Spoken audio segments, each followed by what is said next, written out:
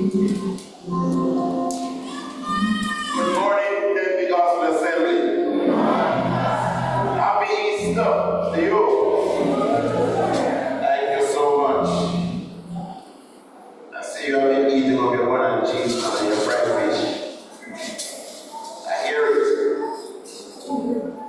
Let me extend my own welcome to each and every one. Sanctuaries and the ones that the platform. So I really thank to the people on the platform, but the people that I've seen before me, they look so beautiful and handsome. And pick up on yourself now, they look beautiful and handsome. So some people appreciate it. Alright, no problem, no problem. But I'm truly happy to be in the house of the Lord on this very special day. Do you know that it's a special day? Yeah. Amen. It's Resurrection Sunday.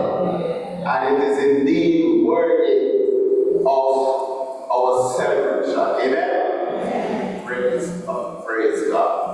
And so I'm happy that so many have made the effort to come into the house of the Lord to celebrate the victory of the resurrection of Jesus Christ and the victory that was gained through his resurrection over death.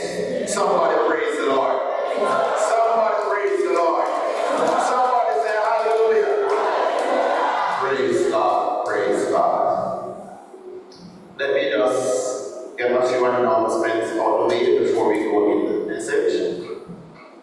And I will try not to keep it too long. So, tonight is the final night for crusade that has been running since last Sunday evening. We have had upwards of 15 persons who have responded to the altar call during the week. Come to my skills from back.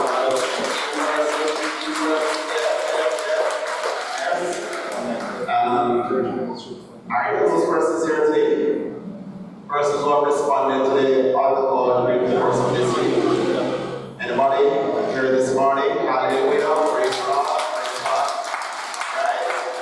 Right? So we will work on the mothers to ensure that they come as well. Yes. Praise God. We want to thank all our members who have been supporting us over the past week, as well as youth members.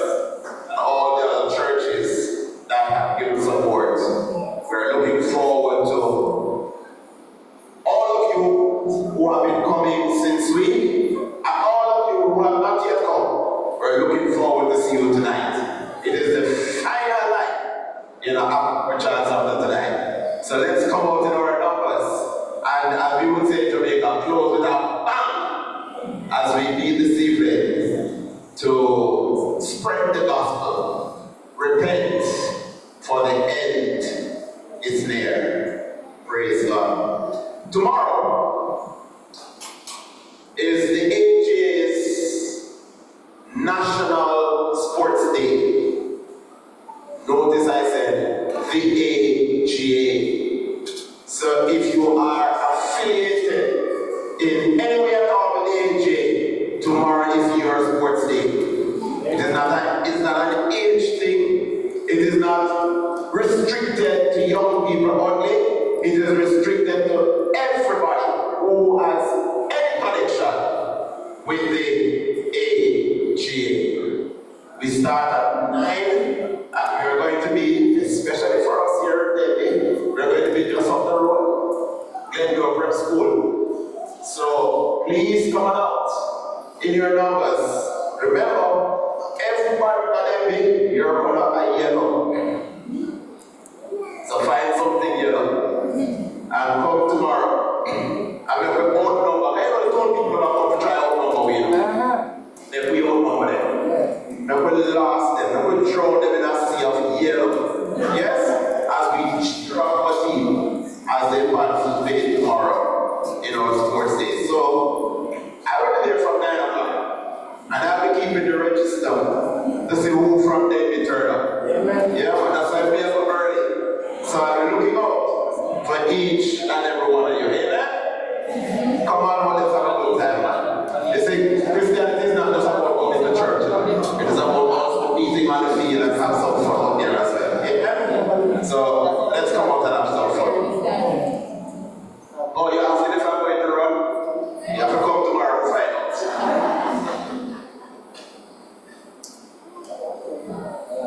You have to come tomorrow to find out. Alright, just one more thing. We have had 2 newlyweds in our midst since this month. This month has been a blessed month for this church, with 2 persons getting married. One of the couple not here today, but we will still, you can still give them a call. It is our sister Prina Lewis who got married. Last week I believe it was that Prina got married. And so she's still having fun. Yes, so she's not here today. But feel free to call her and to congratulate her as well as her husband. And then at the very beginning of the month, we also have had another wedding. And that is my son, Kareem.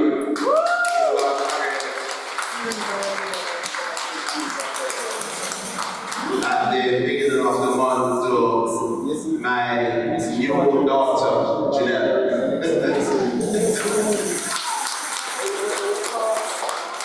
So they're sitting in the front here, and so we want to congratulate them, and you can congratulate them of the church as well. Amen? Praise God. To God be the glory. Great things He hath done. Let's go to the message. Hey, you don't know what nice to feel. This month has been special for me because 1, I get to marry 3 sisters: Cecily, Shelley, and Brina. Very special. And then to top it all off, I get to marry my son.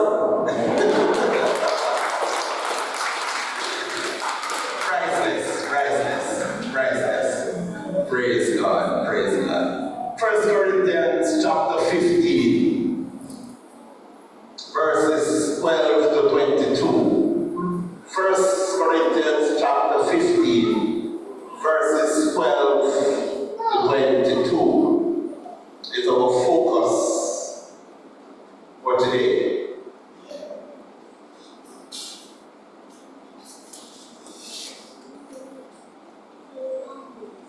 Corinthians 15, verses 12 to 22.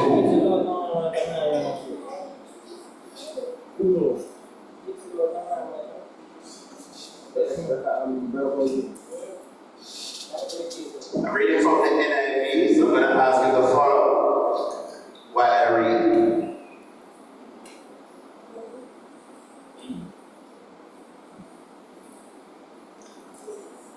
But if it is preached that Christ has been raised from the dead, how can some of you say that there is no resurrection of the dead? Then not even Christ.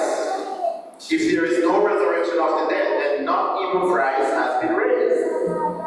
And if Christ has not been raised, our preaching is useless, and so is your faith. More than that, we are then found to be false witnesses about God. For we have testified about God that He raised Christ from the dead. But He did not raise Him, if in fact the dead are not raised. For if the dead are not raised, then Christ has not been raised either. And if Christ has not been raised, your faith is futile. You are still in your sins. Then those also who have fallen asleep in Christ are lost.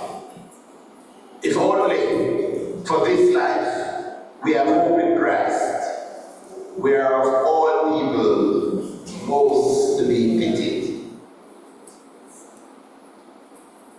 But Christ has been raised from the dead, the first fruit of those who have fallen asleep. For since death came through a man, the resurrection of the dead comes also through a man. For as in Adam all die, so in Christ all will be made alive. This is the word of the Lord.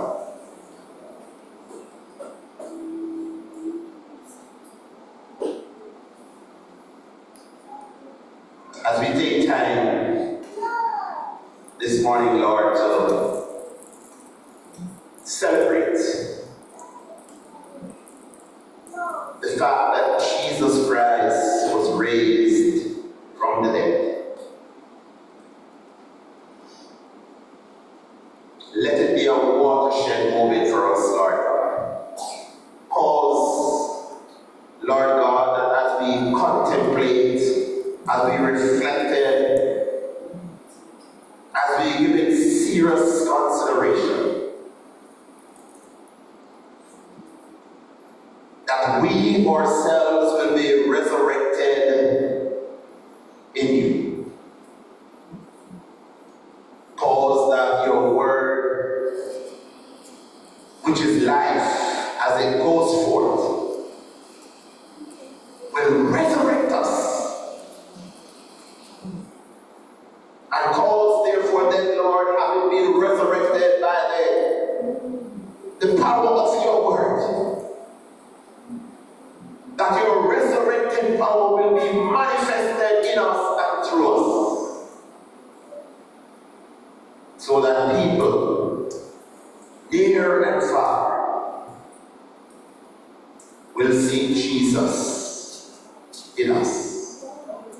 As we seek to celebrate today, Lord, help us understand that one of the best ways in which we can celebrate you is to live a life that reflects and that is pleasing to you. Bless your words, therefore, to our hearts, and glorify your name, we pray. In Jesus' name. Amen. So, this morning I want for us to examine the question, which is also the topic. Why go to the tomb? Why go to the tomb? Does it seem a bit strange or even dismal that our faith would be oriented around a grave?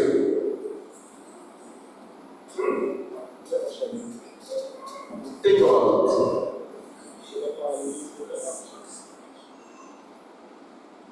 You know, my brothers and sisters, there should be nothing alarming about it. Nothing alarming about it. In fact, you and I, we should be proud.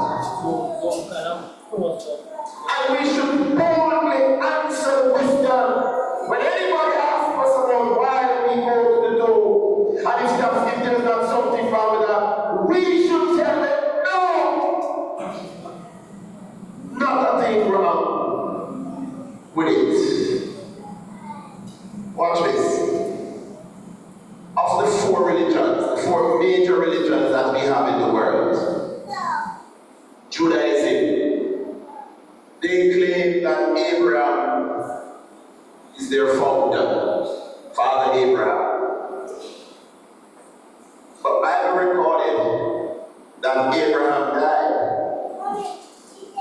And not only has it been recorded that Abraham died.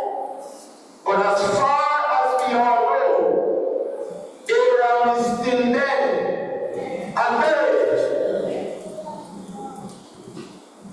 History has also recorded that Buddha and Muhammad are also dead, and still buried.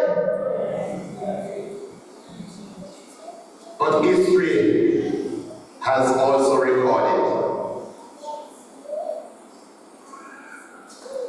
that only the founder of Christianity, Jesus Christ, died, buried, and resurrected. Hallelujah. Hallelujah. And this, my brothers and sisters, is why we can feel good about coming to the tomb on Easter Sunday, otherwise known as Resurrected Sunday.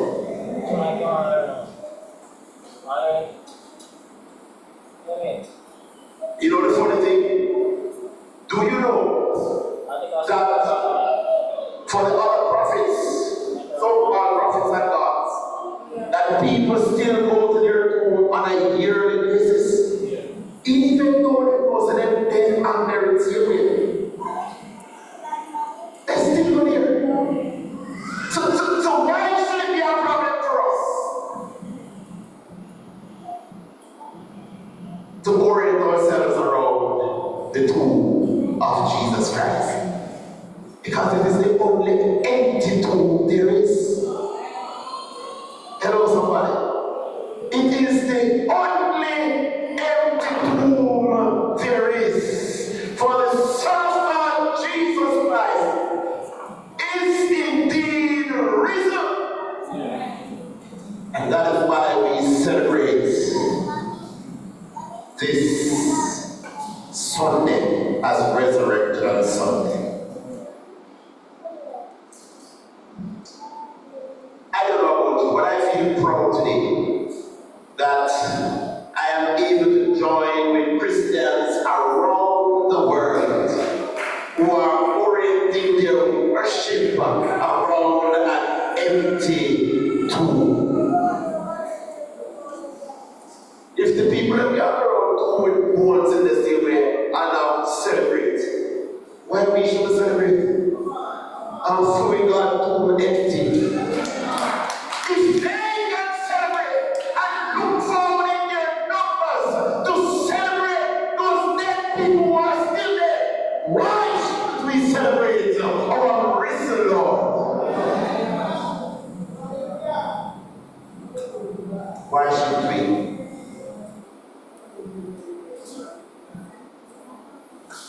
The tomb is empty. So as we celebrate today, I want to remind us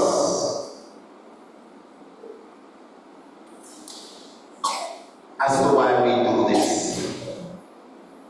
I want to remind us as to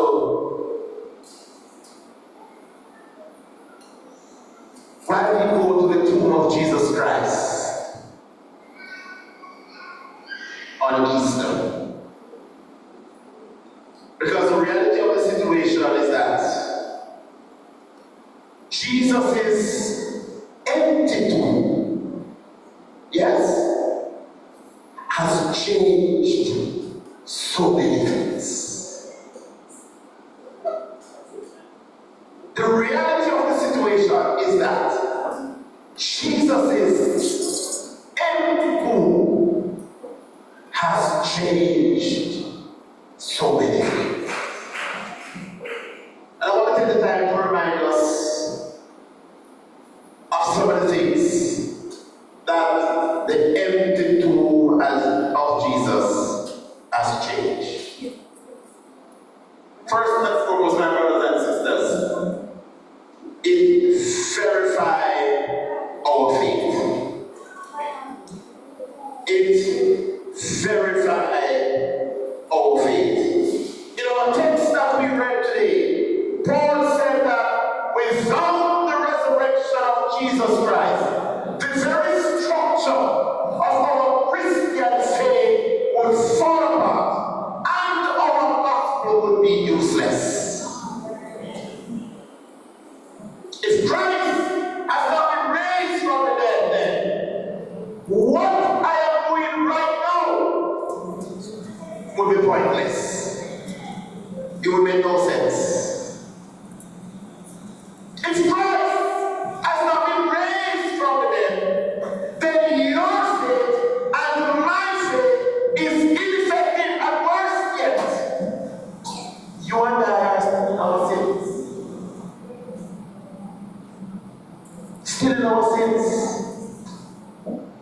Can you begin to feel that big leak of despair that will hit us one after another if Christ has not been raised from the dead? Can you begin to feel it?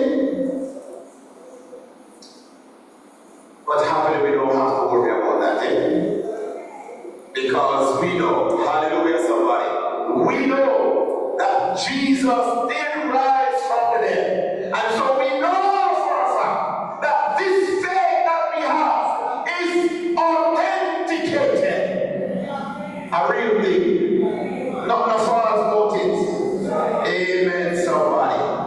Those who went to the tomb that first Easter morning and discovered that it was empty, prove that Jesus' claims were true. They prove that he was the one qualified to die for our sins. They prove that he was and still is God's only Son. They prove that he was and still the only one able to conquer death on our behalf. These were facts, my brothers and sisters, that were established once and for all when Jesus walked out of the tomb and left it empty.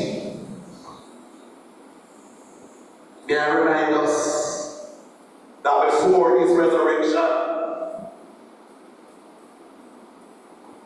he was ridiculed, laughed at for the things he said. Things like, they said to him, so you were going to destroy the temple and build it back in 3 days? They ridiculed him and said, come up from the cross. They continued to mock him and said, others you are saved, but you can't save yourself.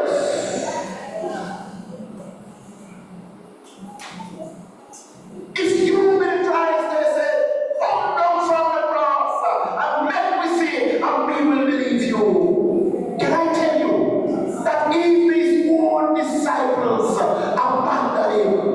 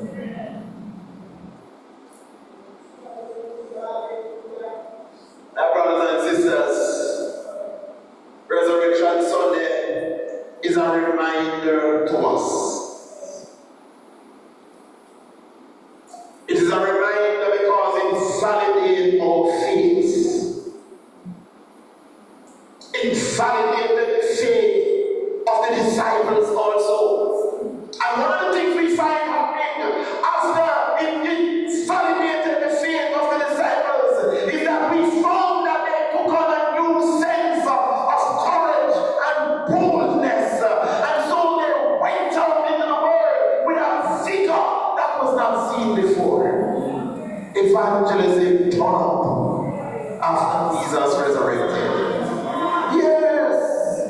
Yes, they found the answer to their sins in the death of Jesus, and they found the answer to death in the resurrection of Jesus. And you found, having come into this kind of an experience, you saw where the disciples literally turned the world upside down. Because Jesus' resurrection changed their faith once and for all. It authenticated it. And after a high number, they can stand up in any tones and beat their chest. For their God is real. Can I tell somebody today that Jesus' message is just as fresh? Can I tell somebody today that Jesus' message is just as relevant? Can I tell somebody today that Jesus' message is just as powerful today as it was when it was first preached and written more than 2,000 years ago? And the reason for that, my brothers and sisters, the reason for that, my friends, is because He lives. He lives. He lives. Hallelujah. Christ lives. And so what we find happening after more than 2,000 years is that men and women all over the world embrace a faith in Jesus Christ. Millions, thousands, and millions of people have now come into accepting Jesus Christ as their Lord and Savior. They rejoice in the forgiveness of their sins. They rejoice in the assurance of the everlasting life that Jesus brings. All these thousands of people from every walk and strata of life, my friends, are not having imaginary perception. No, nobody now hallucinates. And these are the part of global conspiracy.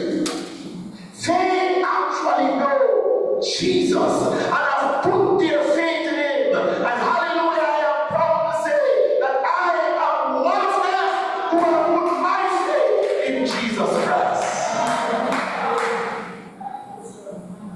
Hallelujah.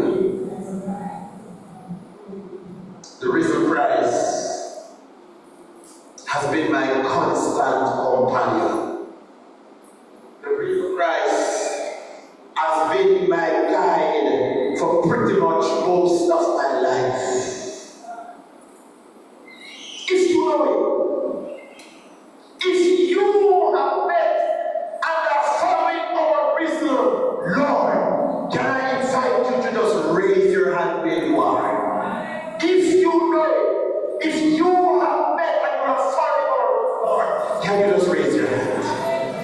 Everywhere, everybody who knows Jesus Christ, just raise your hand. Hallelujah. And shout hallelujah to Him.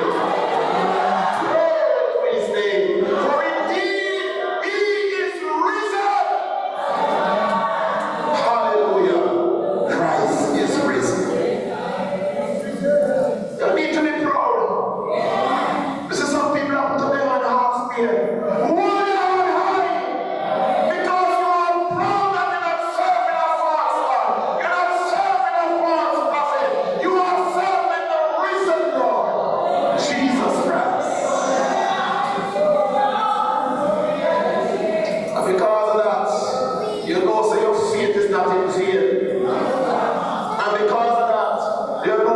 Preaching is not useless, and because of that, you know that you are not any longer lost in your sins. Reason to celebrate, reason to raise your hand, reason to give God a hallelujah.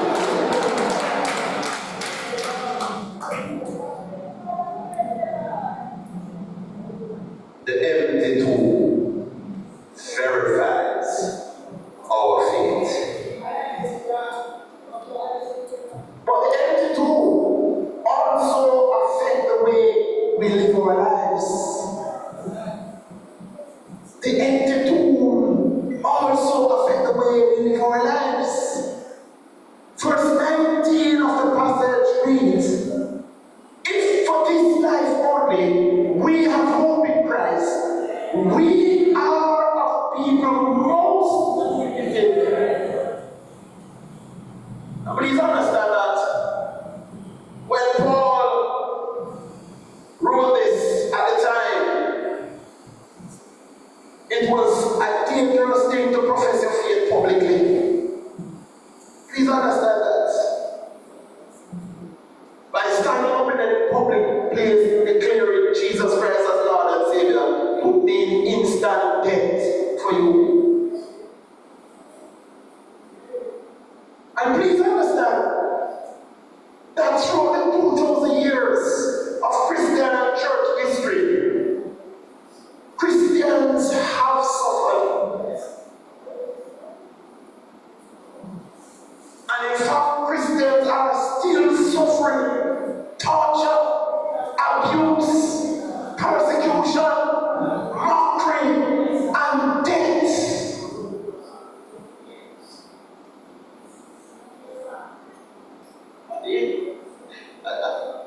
I want to just pause for us to just reflect on the privilege that we have in our country like Jamaica, where we can declare the name of Jesus Christ anywhere, anytime, freely so, without coming under any persecution or abuse or even imprisonment and death. And I have to say, sadly, that sometimes we take it for granted. We take it for granted. But there are people around this world who take it serious. And they are willing to put their life on the line to declare Jesus Christ, the risen Lord. You know why they do that? It is because they have come into an understanding that Jesus Christ is genuine. They have come into a knowledge that who they are serving and who they are working on behalf of is not a false prophet. They have come into an understanding of the power of the resurrection and what it can do for them. And so they are prepared, even if they have to die, to declare the gospel, because they know that same resurrected power is available to them. Hallelujah. It's when you know something, you are defending. You want to defend something when you know it. Here, Paul, I fought wild beasts in Ephesus for merely human reason. What have I gained? If the dead are raised, let us eat and drink, for tomorrow we die, if the dead are not raised. But the fact that Jesus has indeed risen proves that eternity is real, which leads us to change our perspective in living. Change our perspective. It leads us, my brothers and sisters, my friends, to focus on things that have eternal value instead of things that have no value. There's too many of us are caught up in what the world has to offer. Too many of us focus too much on the things of the world. And so we are not able to focus on God, because we want for everyone around us to see who we are and what we are and how we can do what we can do. Not thinking that one day you're going to die, leave all of it. The image that you create, you're going to die and leave it. If you create wealth, you're going to die and leave it. If you have studied and studied well as you should, and you have made a big career out of your studying, you're going to die and leave it.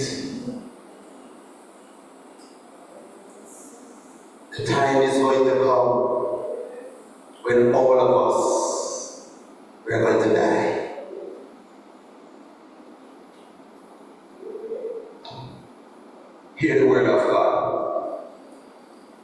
Lay up for yourself treasures in heaven, where neither moth nor rust corrupts, and where thieves do not break in and steal. I want to tell somebody today, whether you're on the Zoom or you're inside here, I want to tell you today that earthly things will lose its importance. Earthly things will lose its importance. Hear me and hear me well, my brothers, my sisters, my friends. Without the resurrection, we don't have a chance.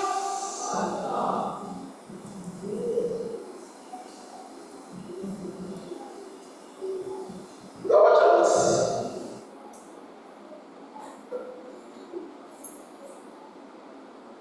So one of the things that I find happening in our world today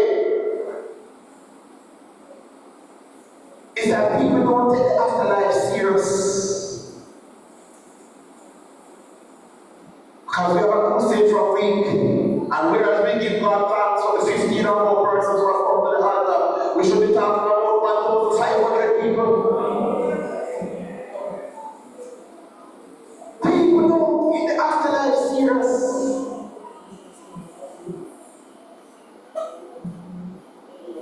I want to invite you today on this Resurrection Sunday to take the afterlife serious. I want to invite my fellow Christian brothers and sisters as well to take the afterlife serious. Because watch me, it is only when we take the afterlife serious that we are going to make the right and necessary changes that we need to make now. Only when we take it serious. Because we will come into an understanding that a day is coming when the trumpet of the Lord will sound, and the dead in Christ shall rise, and those who are alive will be caught up to meet him in the air. But the time is also coming, at that time, when those who have repented and neglected and lived a life of frivolous and riotous living will have a regret of that day. When the resurrected Christ comes and raise up his people to carry the glory with him, you are going to be left behind. The resurrected Christ, the empty tomb, means that you can change your perspective on life. The empty tomb, my friend, means that you can live a new and different life from the one that you are living, because you are guaranteed eternal life through Christ Jesus.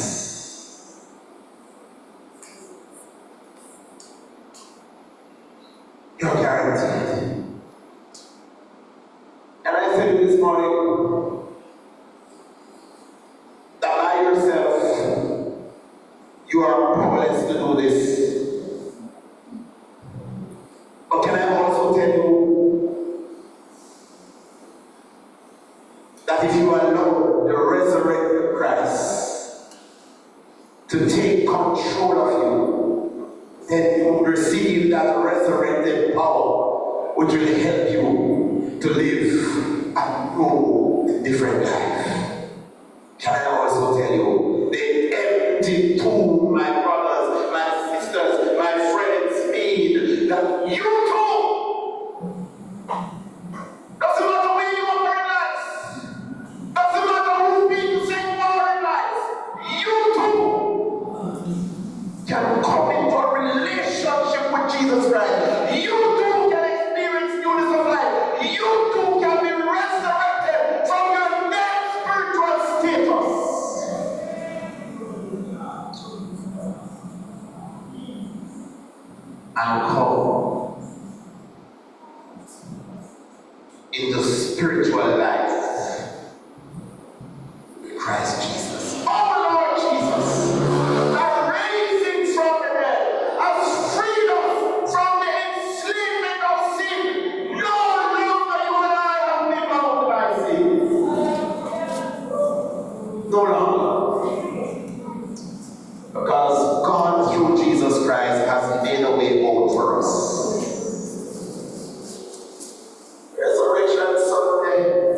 is worthy of celebration because of what Jesus Christ has done, or what God has done through Jesus Christ.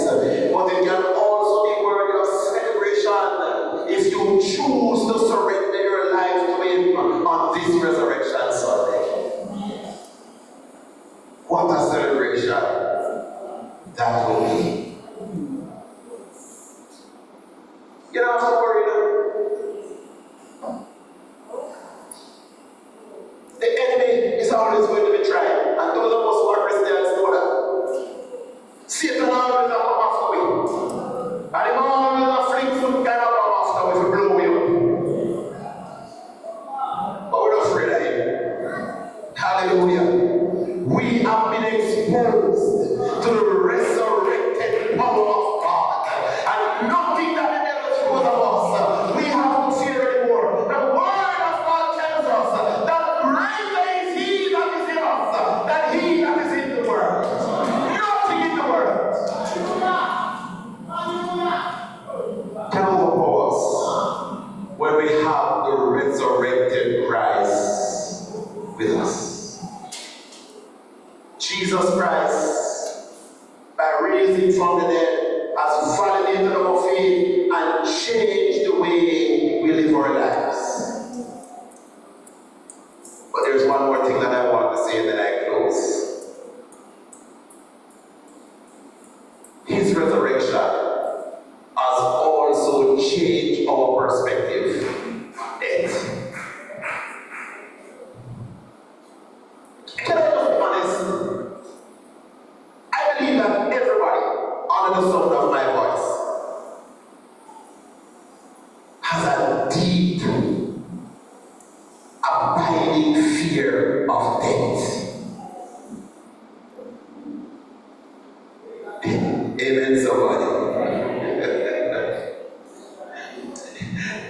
You know, one of the things that I find funny as a marriage officer, when I'm doing premarital counseling, and I'm saying to the couple, as soon as you get married, you need to write up a will.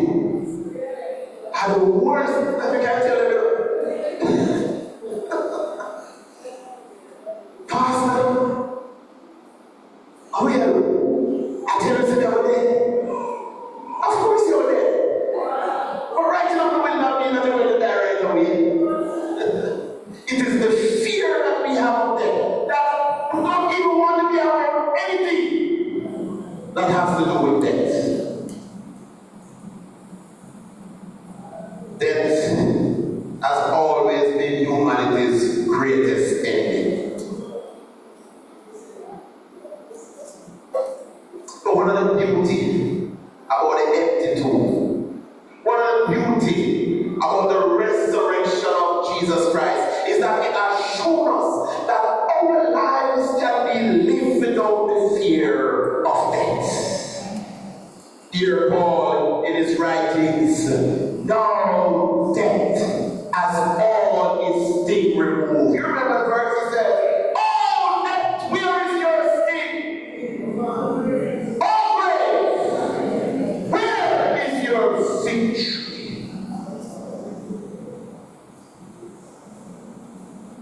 I tell you that you can live a life immune to death.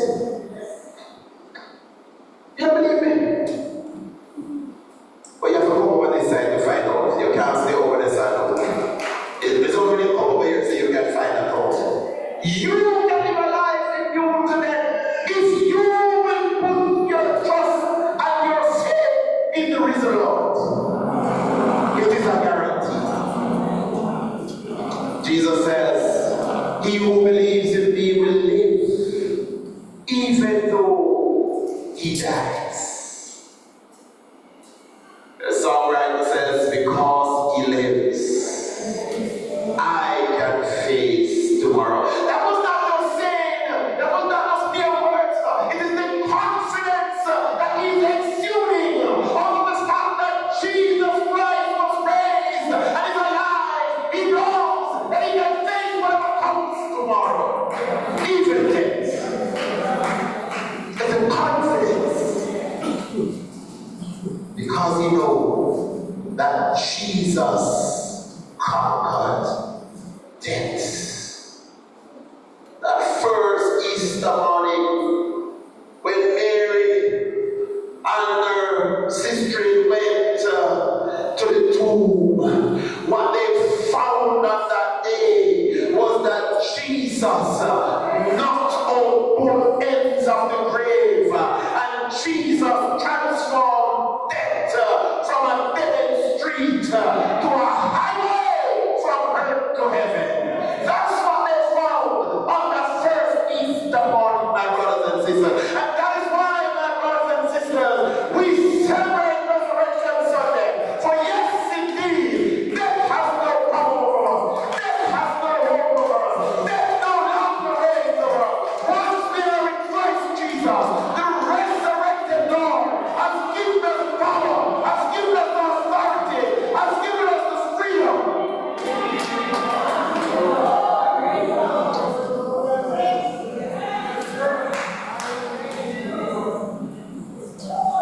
Because he lives. Because he lives.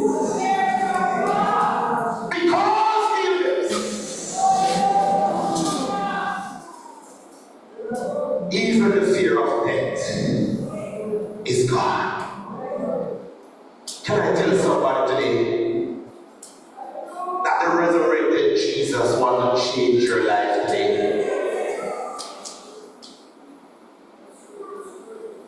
If you are here today and you're not a Christian,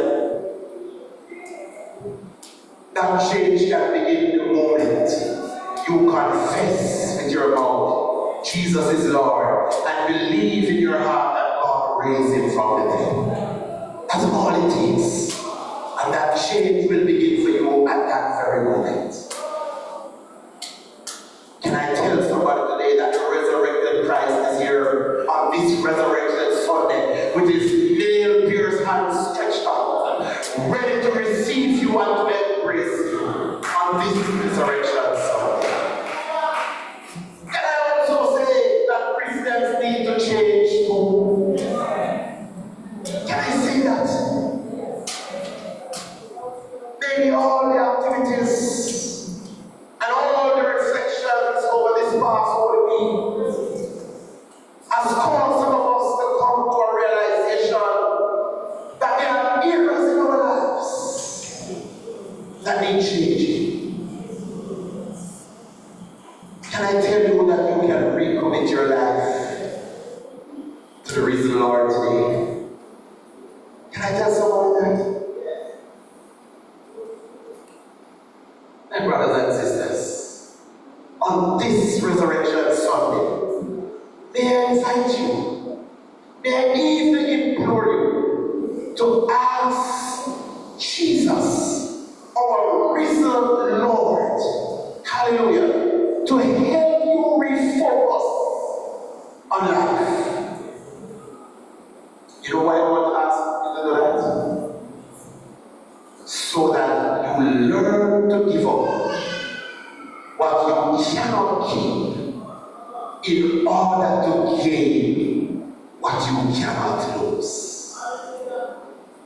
Can I encourage somebody to do that today? I want to close with the words of the hymn, very well known hymn. We're talking about the empty tomb. And I think the hymn writer captures the mood and the celebration very well. He says, low in the grave he lay, Jesus, my Savior, waiting the coming day, Jesus, my Lord. Vainly they watch his bed, Jesus, my Savior. Vainly, he said,